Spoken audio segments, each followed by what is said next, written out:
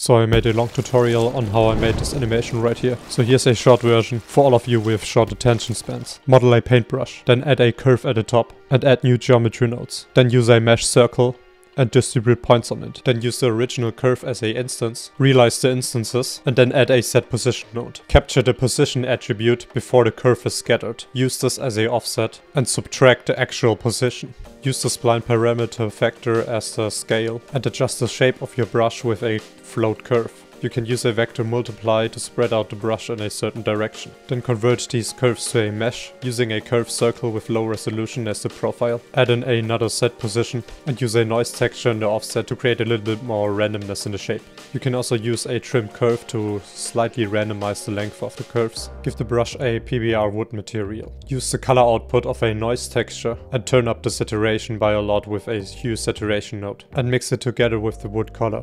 Now we have some paint smudges. Do the same thing for the metal material. Let's create a material for the brush strands. In the geometry nodes, store a random value for every spline and store the spline parameter factor on the points. Use the random attribute to set the color of the strands. You can use the factor to darken the top a bit. Duplicate the BSDF shader, make it the color of your paint. Use the factor again to create a transition between the two. In the geometry nodes, add in a trim curve to only trim off the top. Then use a convex hull and join it together at the end of the node tree. Add in a subdivision and displace it with some noise again. You can also add a set shade smooth node and use a scale elements node to put it more inside the strands. Then add in a set material and create a new paint material. Now parent all of the brush parts to a new empty. Add in the new curve we are going to use as a path. Add a follow path constraint to the empty and make it follow our curve. Select the top handle of your brush spline and hook it to a new empty, so you can later animate the brush a bit. Get a PNG image of some brush strokes, import it as a plane and separate them into individual objects. Put these in their own collection